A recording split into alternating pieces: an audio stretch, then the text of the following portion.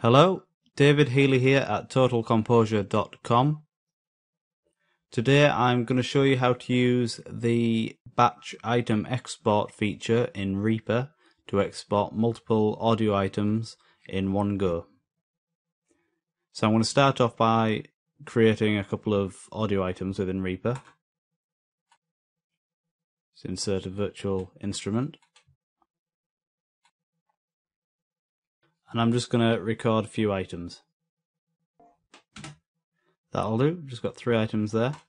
So the next thing I'm going to do is duplicate this track, just to demonstrate that the export works on multiple tracks. I'll give this one a name, we'll call it track 1. Call this track 2.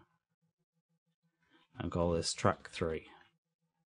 Now I'm going to select all the items I want to export. And let's say I don't want to export this one here. So I'll hold Control, click on that, and deselect it. Next I'm going to go to the File menu, go down to Batch File, Item Converter, and we get this window. I click Add Selected Media Items. That will add these items that we've selected.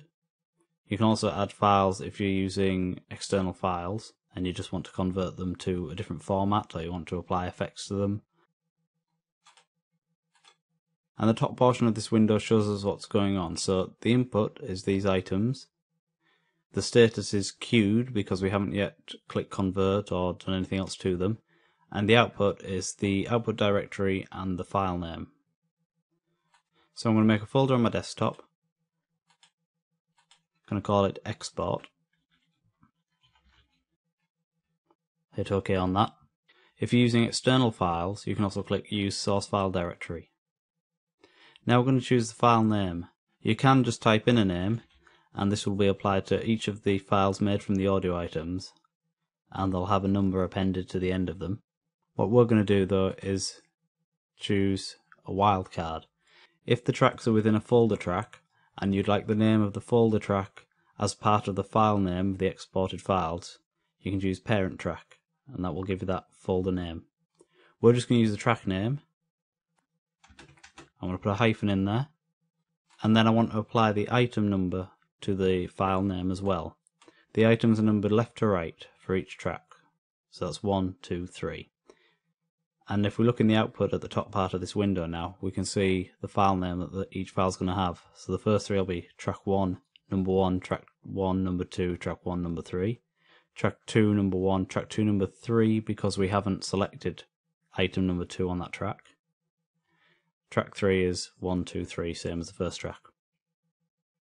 Now we can choose a sample rate. We just want it to be the same as our project, so we leave it at source. We could choose a different one if we wanted it converting. We can choose the channels.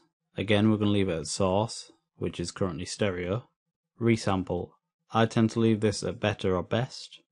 If you'd like to apply effects to the mixed down audio files, you can do that here using an effects chain. Here I've just got some rather bizarre EQ set up, and the resulting audio file will have this effect applied to them. You can apply dithering or noise shaping to the mixed down files. If you have a plugin to do that, you can apply it in the effects chain. You can select the output format, and you can select the bit depth. And there's some other settings here that I don't tend to touch very much.